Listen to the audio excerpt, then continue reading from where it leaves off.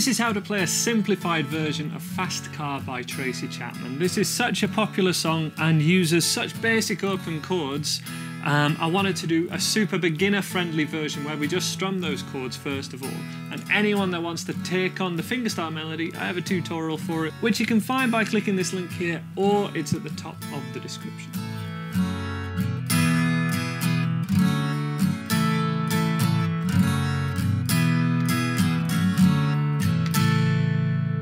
So that fingerstyle melody uses these same chords.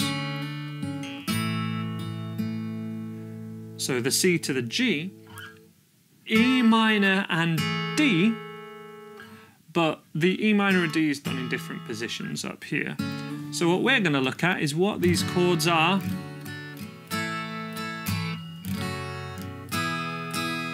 first of all, and whether you just want to strum this song or you want to then learn the fingerstyle melody, this is the place to start if you want to get to grips with this song as a beginner. So that first chord is a C major chord, standard way of playing a C chord, and it's with a capo at the 2nd fret, and the C chord's proportionate to that. So fret 1, fret 2, fret 3.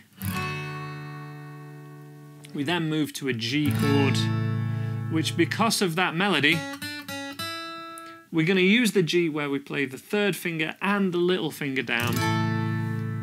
So a G chord with all 4 fingers. We then keep that 1st finger where it is, lift off all the others and move to E minor. Standard way of playing an E minor chord. Lift those off totally and then move to a D major chord. And they're the 4 chords that make this entire song.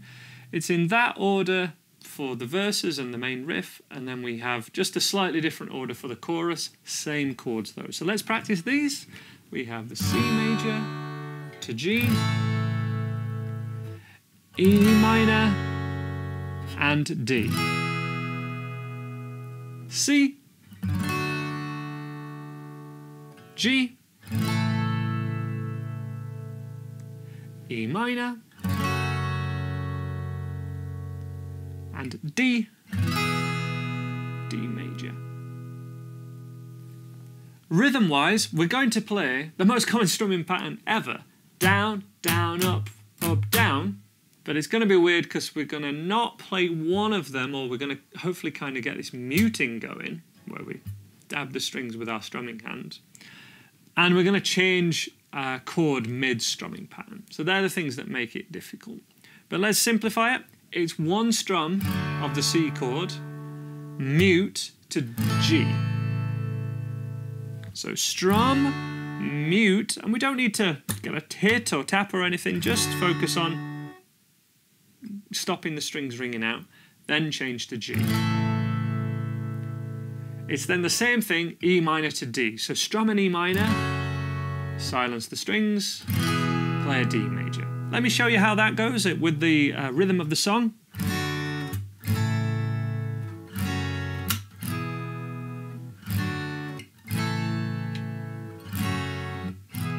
A little bit slower so you can join in with me from that C chord in 2, 3, 4.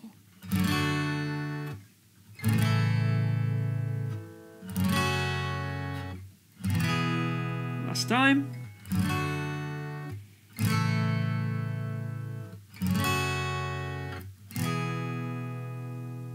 Now all we add to that is just more strums on the 2nd and 4th chords that we play. So on that G and the D. Strum the C, mute, and then it's up, up, down. That's going to feel weird the first time you try it, but you'll get it.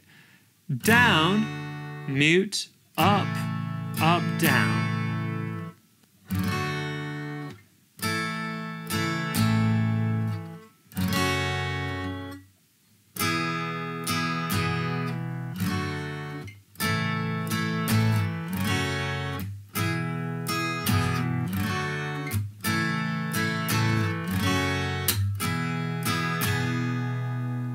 So just as an option, what we can add is open, 1st finger down, 1st finger open, and then continue as normal.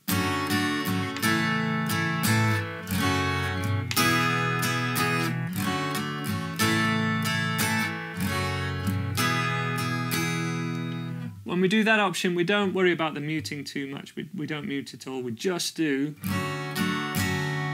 down, up, down.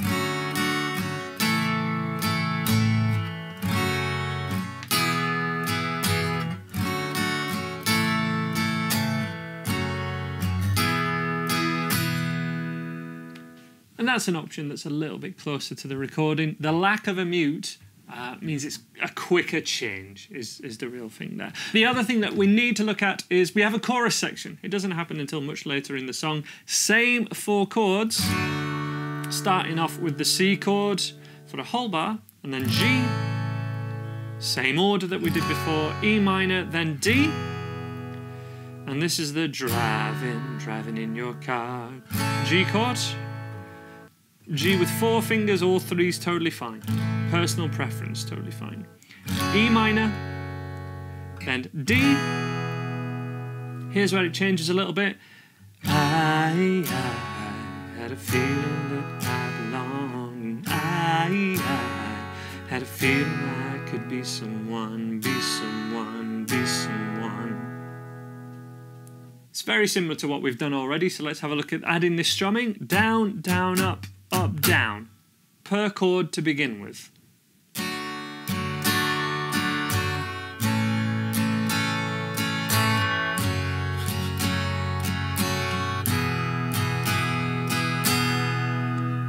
The second time, on the second line of this, we have C, C, E minor, and then a whole bar of D. Crucial thing happens here, 2 strums of the C chord, and then it's up on the E minor.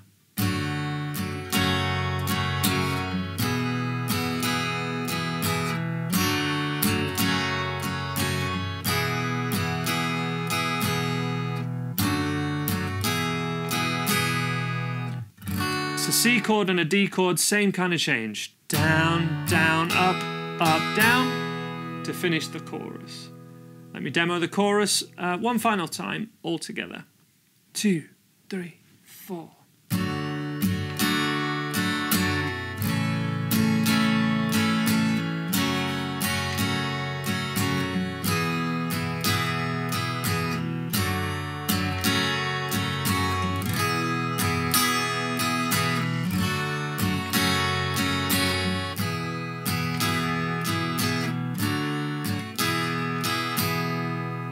Back to the main riff.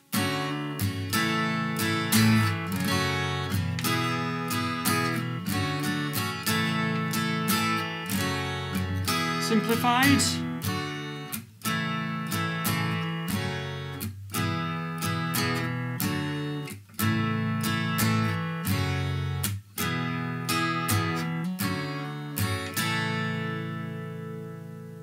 If you're up for the challenge, I will leave the full version of how to play that song on the screen now, which you can check out. It's also in the description below.